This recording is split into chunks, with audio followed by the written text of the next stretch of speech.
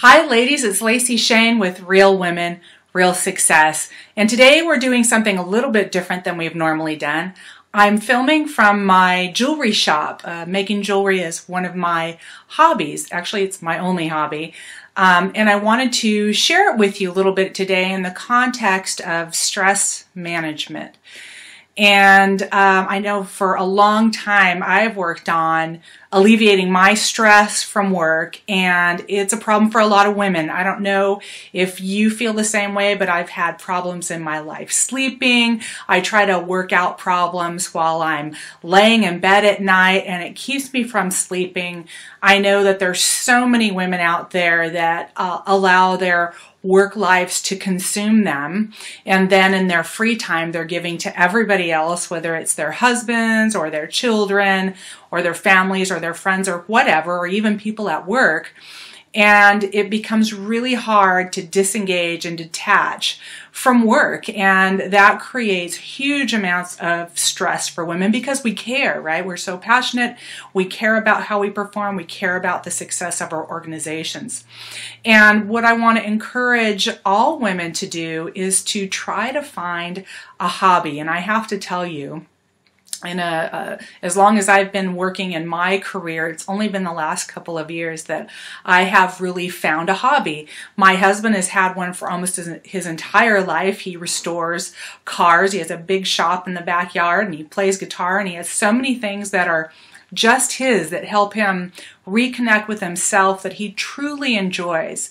And I think women need that.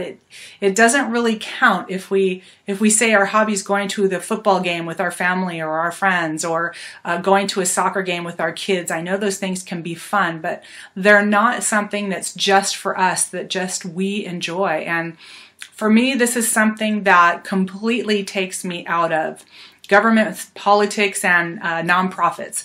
There is no way that when I'm trying to fasten a jump ring to a chain and a vintage brooch that I can think of politics. I have to think about how to get that piece of metal to engage in another piece of chain.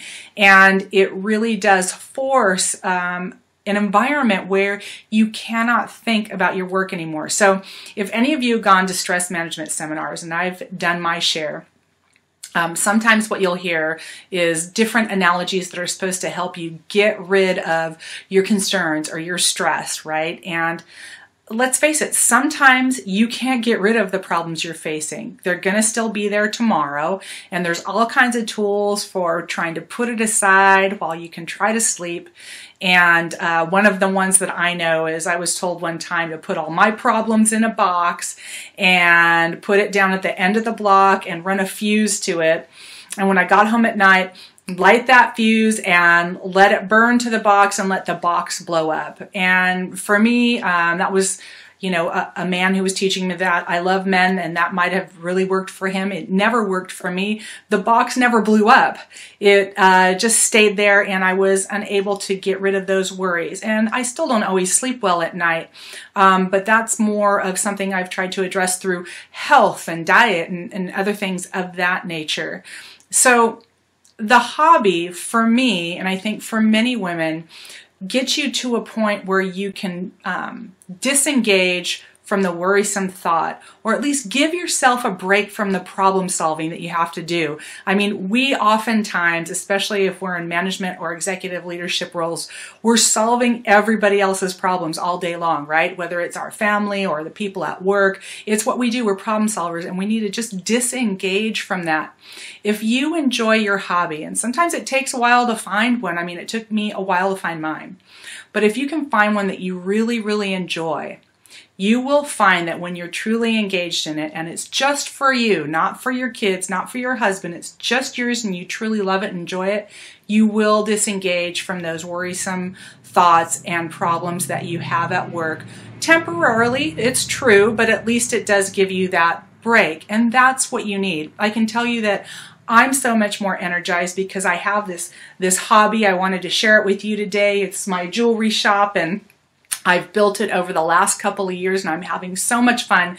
And I even get rejuvenated by doing this hobby. There are times where I've woken up at 4 in the morning to do this, and I'm actually awake and energized because I'm going to do something that I love. And so it does sort of force a more restful point of view and mindset. So I want to encourage you to get a hobby. I know a lot of women that don't have one just for them, and maybe their husbands do, or people around them do, or the kids do. Go out and get a hobby if you don't have one, and research or find something that you really, really enjoy, even if you don't know about it. Maybe you can study up on it. That's what I did. I studied up on jewelry making and vintage jewelry, and now I'm making a little side business out of it. So that's my message to you today on stress management. Find something you love that's just yours, that doesn't involve anybody else. Close the door and let yourself do it for a certain amount of time each week, and allow yourself to feel the joy of stress relief by doing something that you love so much and that provides a little bit of a rest and a little bit of a mini vacation from the stresses of your everyday work. So I hope that was helpful to you. I hope you enjoyed being in my jewelry shop today. I've enjoyed seeing you today, and I will see you next time. Have a great week, and know I'm your biggest fan.